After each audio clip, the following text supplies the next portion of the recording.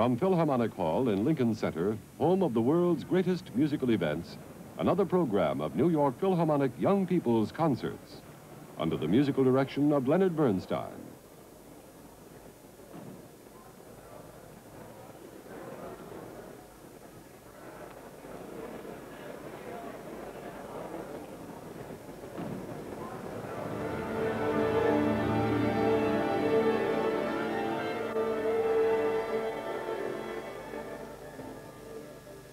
And here is Leonard Bernstein.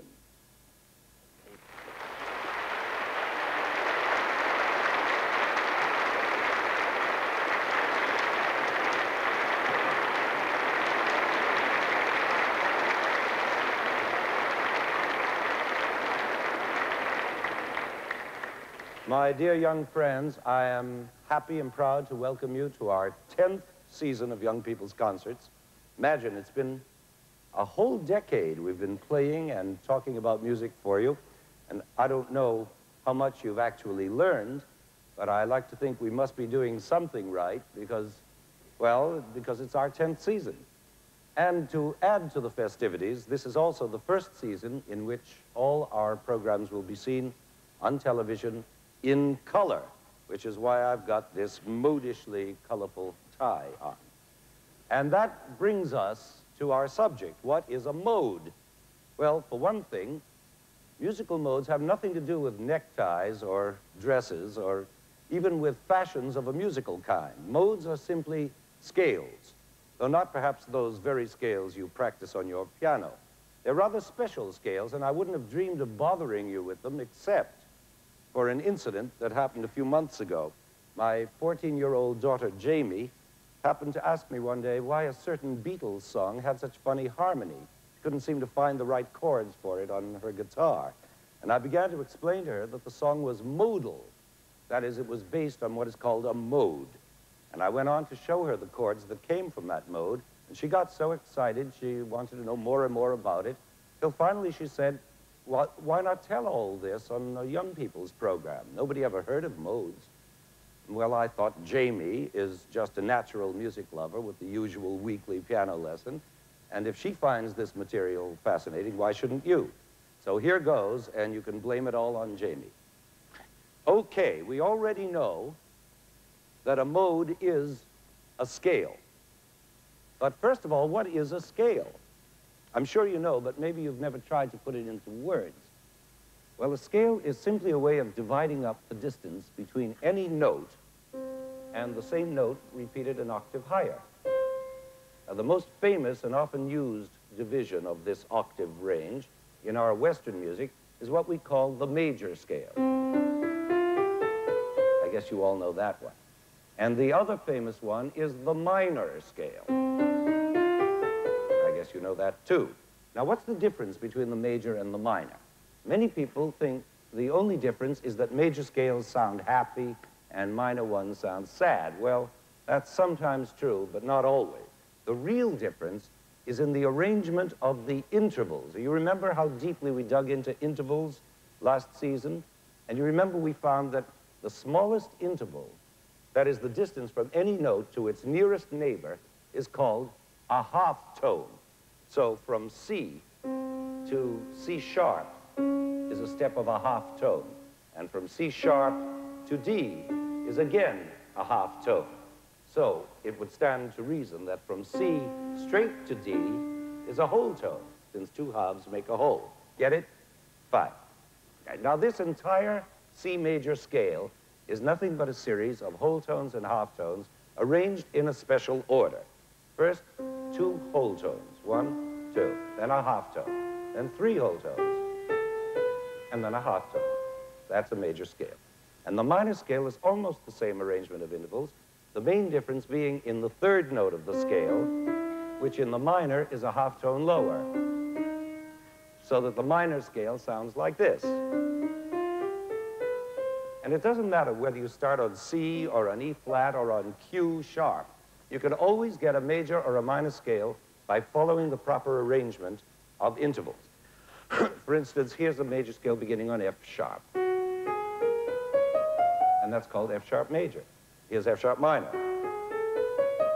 And is a major scale beginning on B flat. That's called B flat major. And here's B flat minor. And so it goes.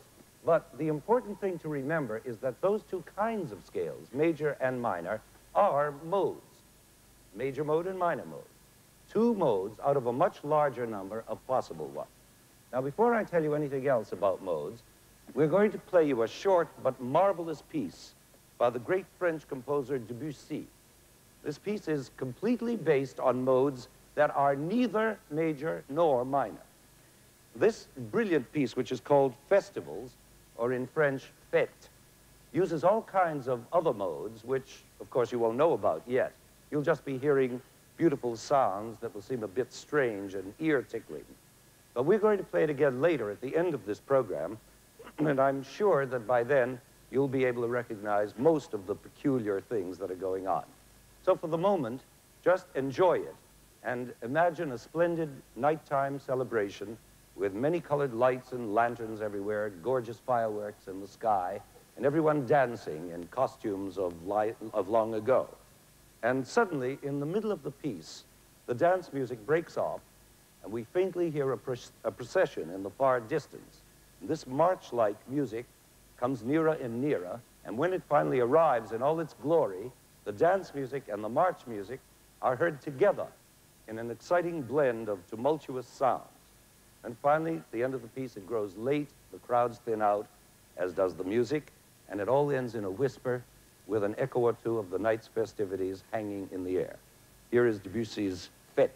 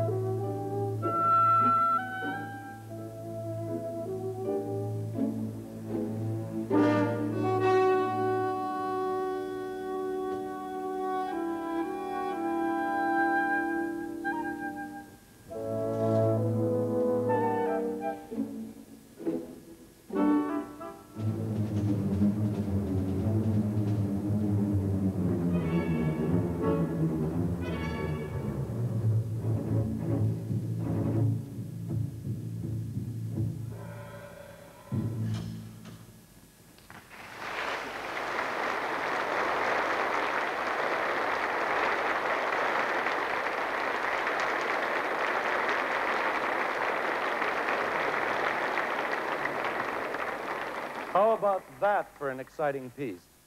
I find it positively goose-fleshy. And a lot of the excitement in it comes from the fact that it uses those strange scales or modes which are neither major nor minor. For instance, right at the beginning appears that swirling dance tune, which sounds at first as though it's in the usual minor mode. In fact, the first 5 notes of it are exactly the first 5 notes of the minor scale. But then comes the twist. These notes don't belong to any minor scale that we know. And what scale is this? Answer, it's the scale of the Dorian mode. Now, don't let that throw you. Keep calm, sit back, and let's quietly find out just what this Dorian mode is and why it sounds so special. The word Dorian obviously comes from the Greek, and in fact, as well as all the other modes we're about to discover, does come originally from the music of ancient Greece.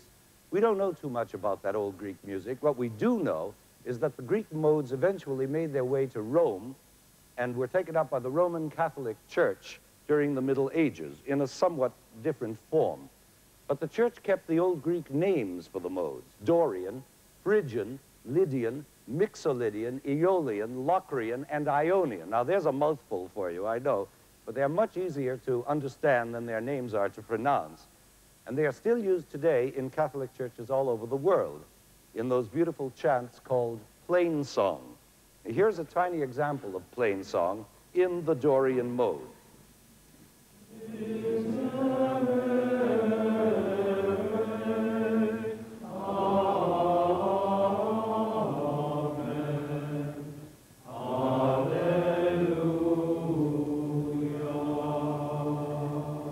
Isn't that beautiful?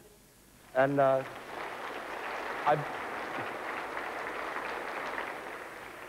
bet you didn't know they could sing too, did you? You've just witnessed the debut of a great new glee club. Anyway, that music is in the Dorian mode. It uses exactly the same scale, the same arrangement of intervals as Debussy used in his Fête. But what is this scale? Well, that's easy. To find the Dorian mode on your piano, all you have to do is start on the note D and play only white notes all the way up to the next D. And you've got it. Simple. And that's true of all the other church modes as well, by the way. They're all to be found by starting on a given white note and making a scale up using white notes only. Isn't that lucky? And we're particularly lucky with the Dorian mode because it starts on D, and D is the first letter of the word Dorian. So you have no excuse for forgetting how to find this mode on your piano. Dorian, capital D, note D, white notes all the way up, and voila.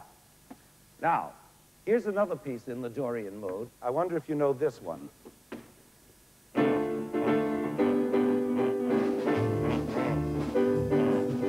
Every time I think that I'm the only one who's lonely, someone calls on me. And every now and then I spend my time with rhyme and verse and curse the fault in me. And then along comes Mary.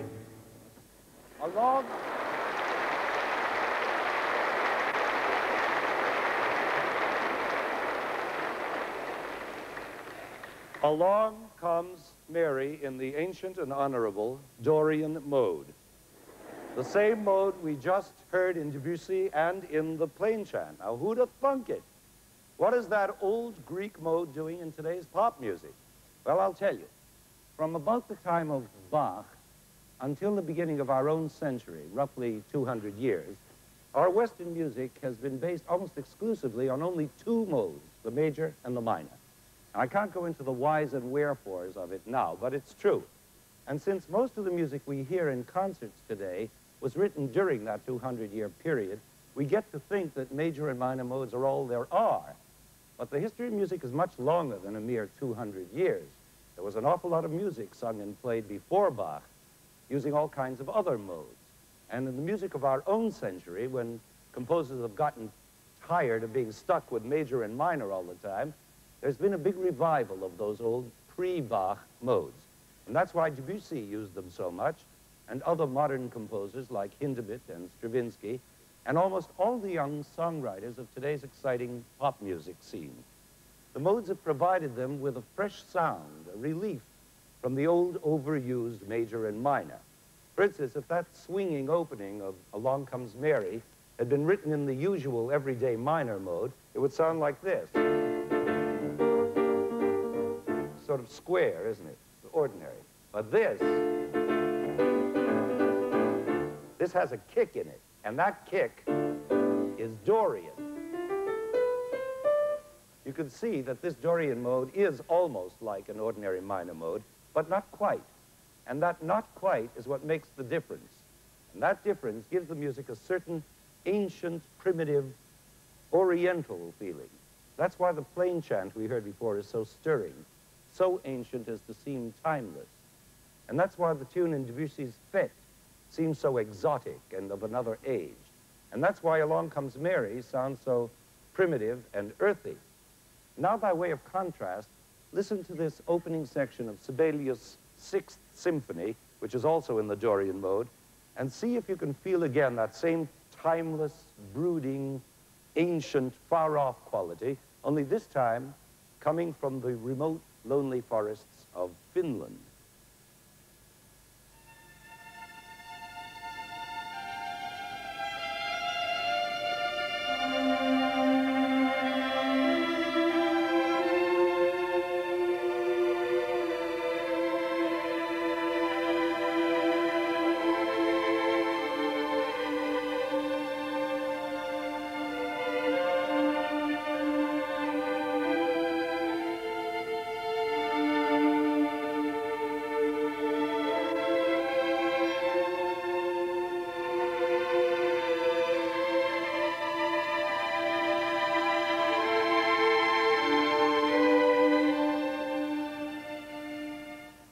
You see what I mean by the special feeling of the Dorian mode? Are you beginning to get the sound of it in your ears? Well, let's get technical just for a minute and find out exactly what it is that gives us this feeling. As we know, this Dorian mode is practically like the usual minor mode with one very big difference. In the minor mode, the seventh note is called the leading tone because it leads us home to the keynote or tonic, which is D. And that leading tone leads us to the tonic by the smallest possible interval, namely a half tone. You see? Amen. It's as though that leading tone were in love with the tonic and were pulled toward it, wants to embrace it, it wants to get there. And it does. But in the Dorian mode, where the seventh note is a half tone lower, there's a full whole step between it and the tonic. So it just doesn't seem to lead as strongly. It's not in love with the tonic. It's friendly enough, but it just wants to shake hands. You feel how formal, how strange and modal that sounds, that amen? The minute we hear that amen, we feel behind it the weight of many centuries, of a different, older, more Eastern culture. Bach never wrote an amen like that, and neither did Beethoven or Brahms. But in our own century, it gets written all the time. For example, this. Secret agent man, secret agent man. Well, that's no amen, of course. But musically, it's exactly the same idea. You see? Well, that's an awful lot about the Dorian mode, which, may you never forget, as long as you live, starts on D. Right. Now let's get on to the next one, which starts on E, the next note. This is called the Phrygian mode. And again, this is terribly easy to find on the piano. You start on E. Again, you play white notes up to the next E. And there's your Phrygian mode. Now, this Phrygian mode is very much like the Dorian in that it is a minor mode, and it has that lowered seventh or leading tone. You see? Again, that formal, strange modal sound. But it also has something else, very unusual. It's the only mode that begins with a step of a half tone. That is, from the first note, E, to the second note, F, is a mere half step.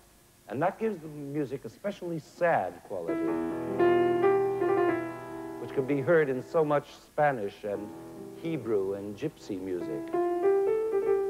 For instance, you all know the beginning of Liszt's famous Second Hungarian Rhapsody, don't you?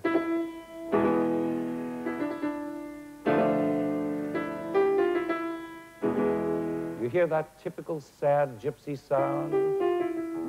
That's the Phrygian mode for you. It's a very oriental sounding mode, but has also been very much used by Western composers, even during that famous 200-year non-modal period, especially when they wanted to create oriental effects, like this well-known spot in Rimsky-Korsakov's Scheherazade, which, as you know, is wildly oriental.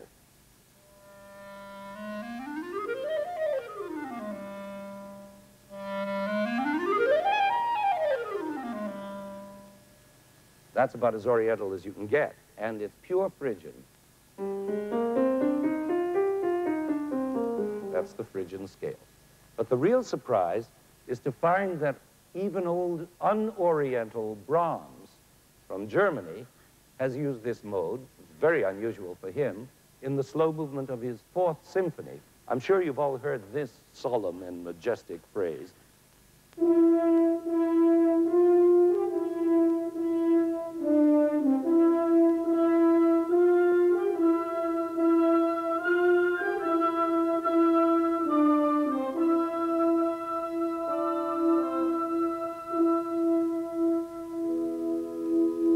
That's the sound of the Phrygian mode, courtesy of Mr. Brahms. All right, up we climb now to the next mode, which is called the Lydian. And this one, as you might guess, begins on F. And like all the others, it uses only white notes all the way up the octave. That's the Lydian mode. Now, what makes this one different from the other two modes we've already talked about? Two things. First, that it's a major mode, as you can hear. It's the first one we've met so far. And second, well, let's see if you can tell me. I'm going to play you our normal scale of F major. And now the Lydian scale, starting on F. Now, there's one very peculiar note in that mode, the only note that's different from the usual F major scale. And I want you to tell me which note is the peculiar one by clapping your hands the second you hear it. Is that a deal? Okay. First, here's the normal F major scale, and don't clap. Good. Now the Lydian scale, and remember you're going to clap when you hear the wrong note. Ah, good, great, exactly. It's the fourth note of the scale, which is a half tone higher than the normal one. That's normal, right? This is abnormal. Good. All right. Now you've got it out of your system. Now that funny note gives this mode a very sort of comical quality, as if a wrong note were being played on purpose. In fact, several 20th century composers have taken advantage of this Lydian mode to get comic effects. For instance, Prokofiev, in his music for his funny film Lieutenant Kijé, uses this mode with its raised fourth note in this piccolo solo.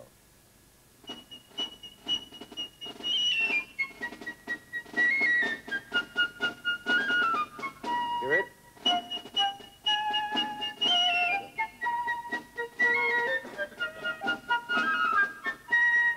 Could you detect that wrong note? Now, if this had been written in the straight major scale, it would sound like this. Right?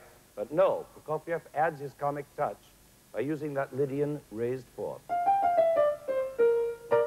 But I don't want you to get the idea that the Lydian mode is only comical. On the contrary, it can be a very serious mode indeed. In fact, Beethoven wrote a long, extremely serious movement of a string quartet in this very mode. And of course, it's still used in Roman Catholic plain chant in church. And again, Sibelius, who was always a great mode lover, was constantly using the Lydian mode, as in this passage from his Fourth Symphony.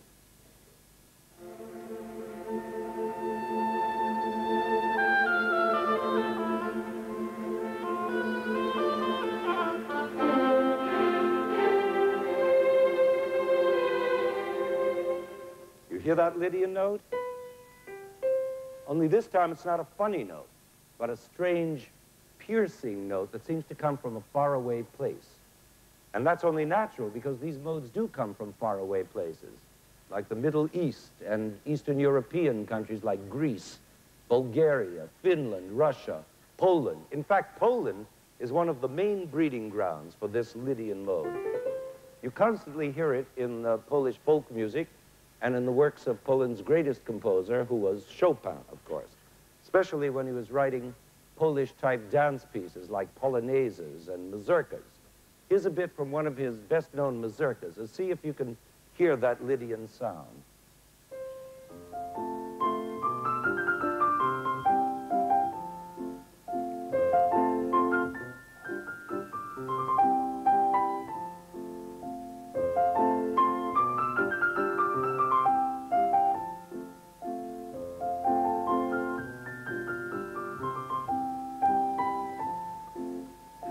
It's an odd sound, isn't it? So fresh and sharp, like the taste of lemon juice. And it's a very Polish sound. In fact, when the Russian composer Mussorgsky, now follow this, when the Russian composer Mussorgsky was writing the third act of his opera Boris Godunov, an act which takes place in Poland, he used this same Polish Lydian mode for his polonaise, which means Polish dance. And we're going to play it for you now, and listen for that tangy Lydian sound of the tune when you hear it.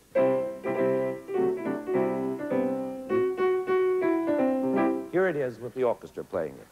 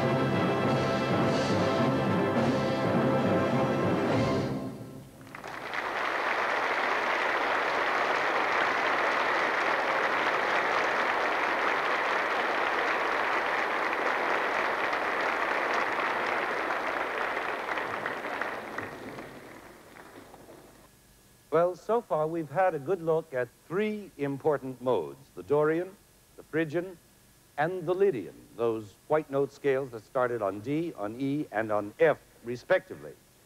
Now let's have a quick look at the remaining ones, starting with the one that begins on G and rises up through the octave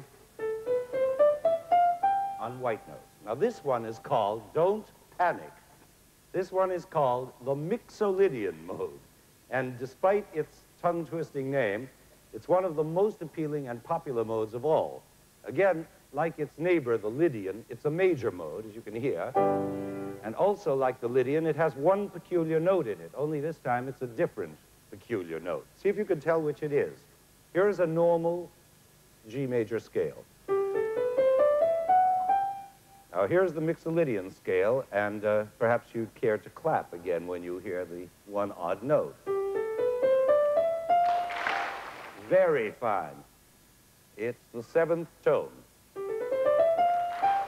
the leading tone, which is half a tone lower than the normal, for which you will not clap, right?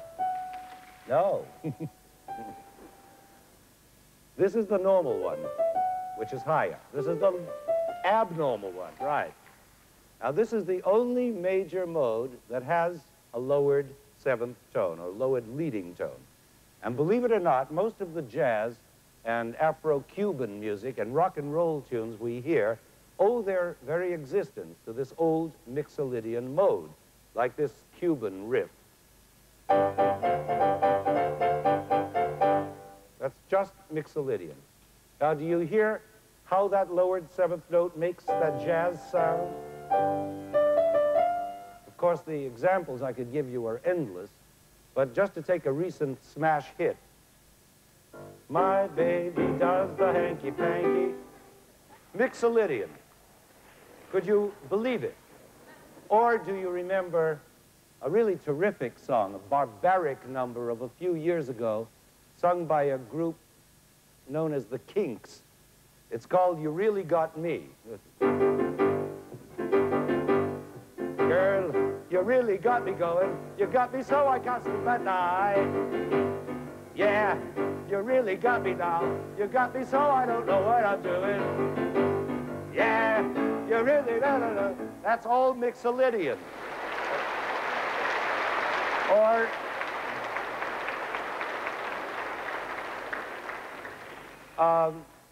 I wonder if you know that absolutely charming Beatles tune called Norwegian Wood.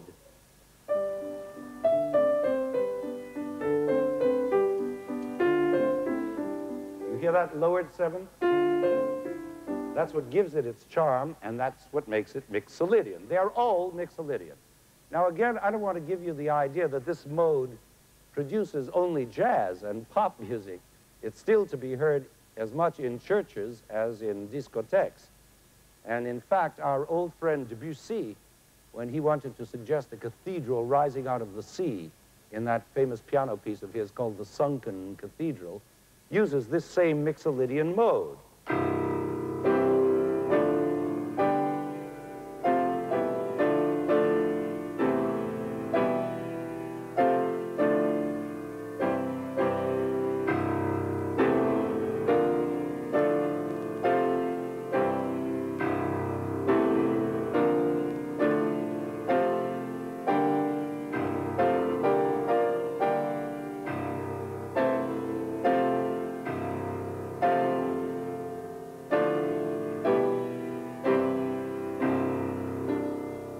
Isn't that a wonderfully impressive sound? And years ago, I don't mean my sound, I mean Debussy's sound. And years ago, when I was writing my first ballet, Fancy Free, I also used this Mixolydian mode for one of the dances, since it was a Cuban-style number called a danzón. I naturally used this mode from beginning to end. So it ought to make a good example. Here it is, and I hope you like it.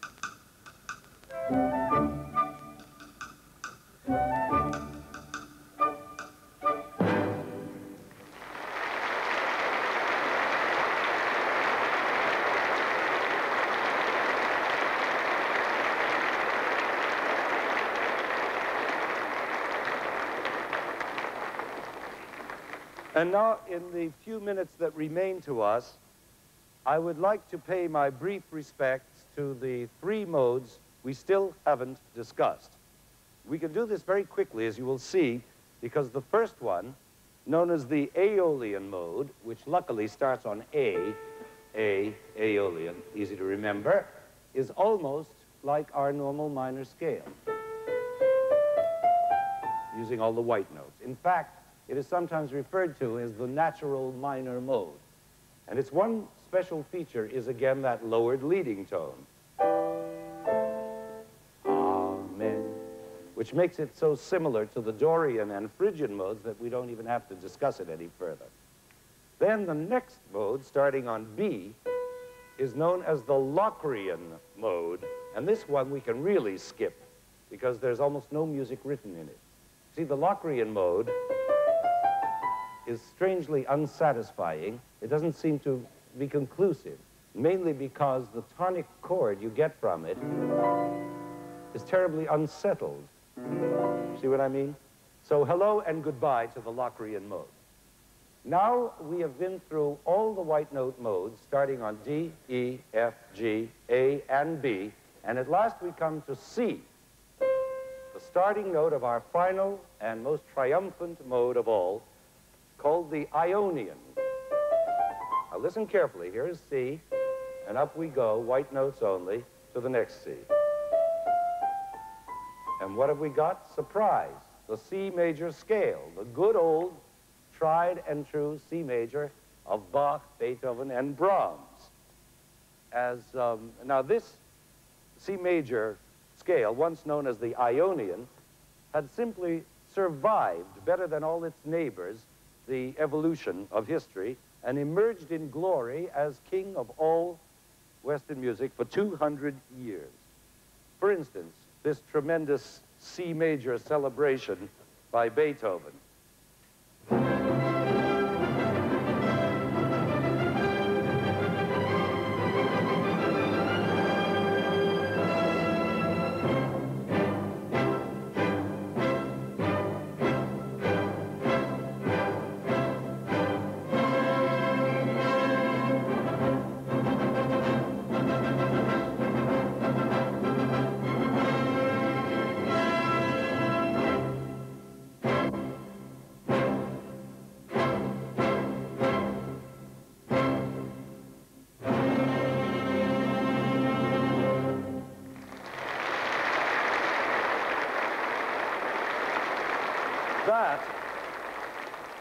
That was the last 30 seconds of Beethoven's Fifth Symphony, and there's no doubt that it's in C major. Beethoven doesn't leave any doubt about that. He hammers the point home.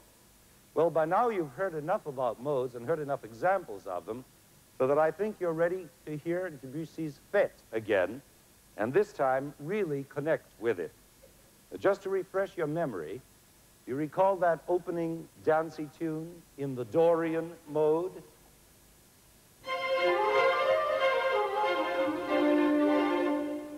And then a little later on, Debussy switches to the Lydian mode. You remember the one with the raised fourth note, that Polish one?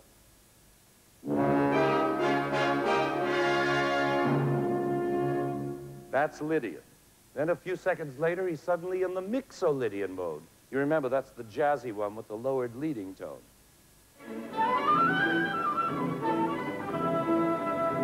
And so in the first half minute of the piece, Debussy has already used 3 different modes, none of them major or minor: the Dorian, the Lydian, and the Mixolydian.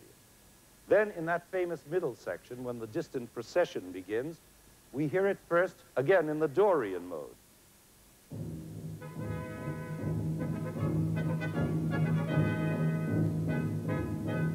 That's Dorian, but it immediately switches to Mixolydian.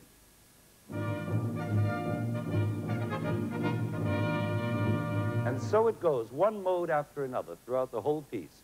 Now, just before we play it for you, there's one thrilling spot in this piece that I'd like to prepare you for so you can enjoy it as much as possible.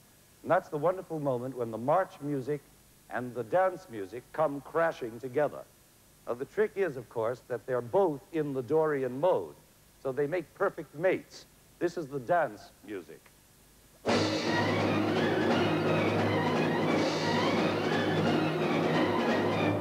And here is the march music.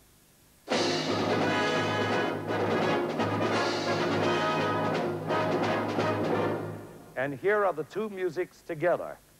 Isn't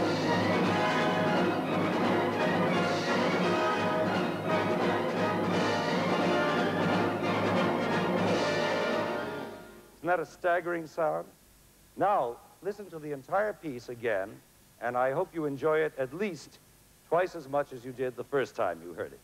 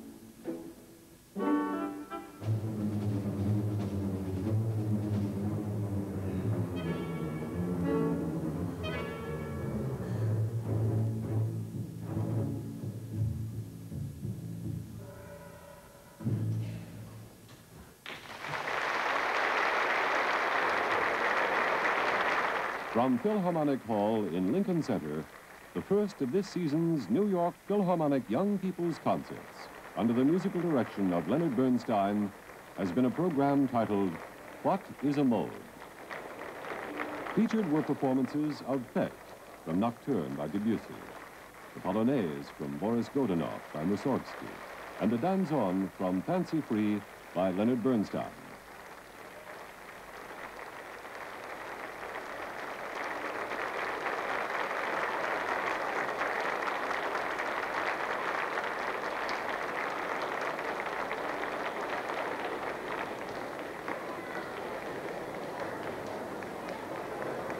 This program was recorded in Philharmonic Hall and was produced and directed by Roger England.